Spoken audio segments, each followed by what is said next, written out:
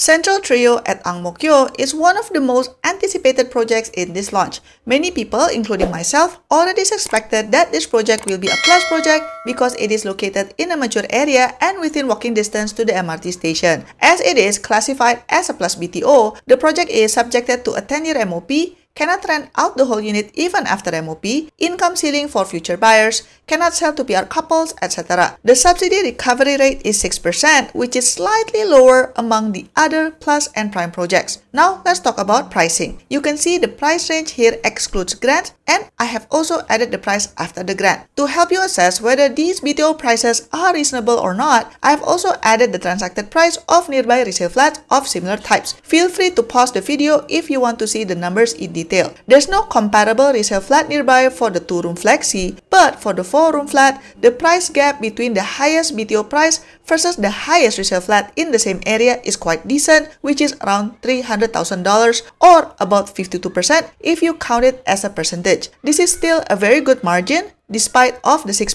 subsidy recovery. It is not exactly estimated gross profit because this is the price of today's resale flat and not the future price after MOP, but assuming the housing price in Singapore will continue to increase, this will give you a rough idea of the potential profitability of this project. It's not a surprise that the flat prices at the Central Trio are quite high, primarily because of its mature location. Compared to other projects in this batch, you can see that in theory, Central Trio has a very promising profit potential. However, what annoys me the most is that the waiting time for this project is 15 months, which is the longest in this batch. Now, let's talk about the location.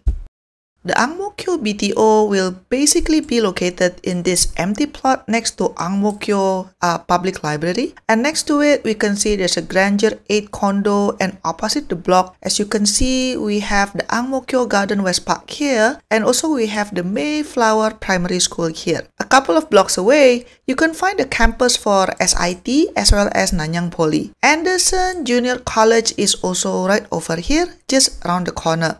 As you can see, the surrounding area of this plot is pretty much done up, so you don't have to worry so much about heavy construction noises.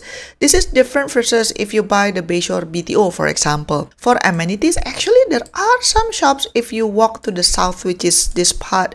As you can see, there's courts here, and then the Chitsun Mall is also here.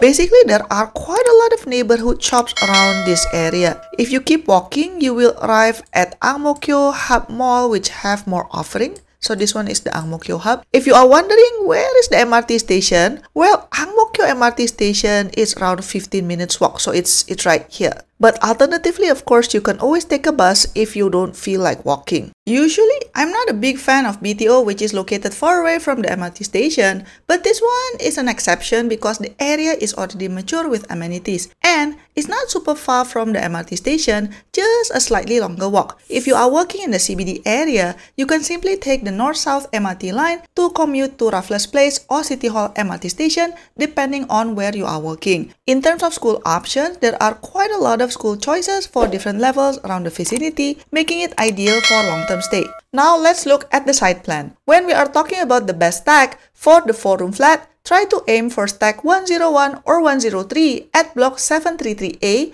because you can overlook the library and the Ang Mo Kio Central if you get a high enough floor. For 2-room flexi, the best stack would be 117 or 119 at block 733B as it will overlook the roof garden above the car park towards Ang Mo Kio Central direction. All the units have an almost direct north-south orientation and most inward-facing stacks are a good distance from one another with the facility separating them. Watch out that some blocks only have 3 lifts to be shared among 12 units, so do expect some waiting time. Sheltered walkways are available to connect all the blocks and car park, and there will also be a preschool in the cluster, so that's convenient for parents. Okay, now let's do a quick recap. What I like about this project is definitely the location. It is a quick commute to the CBD area if you are working there and quite central to go to other parts of Singapore. As the area is pretty much developed, there are also a lot of amenities nearby, and I also don't have to worry about massive construction noises in the near future. In terms of potential profit, it's not the highest in the bunch but still very promising. Ang Mo Kio area is usually also very high in demand, so you shouldn't have difficulty finding buyers or room renters. There are also plenty of school options at different levels,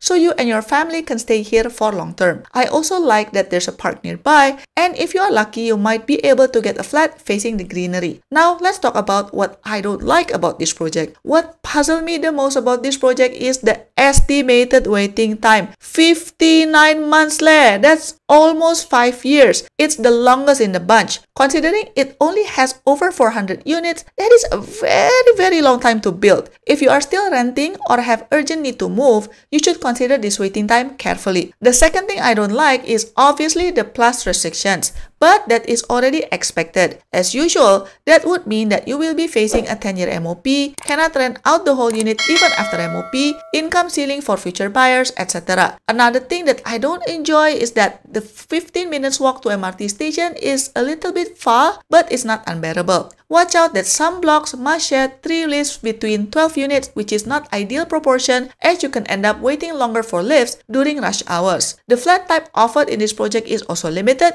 because it only has 2-room flexi and 4-room flats, but there's no 3-room or 5-room flat here. If you want to know more about other projects, check out my other videos in this channel. Don't forget to like and subscribe, and I'll see you in my next video. Bye bye!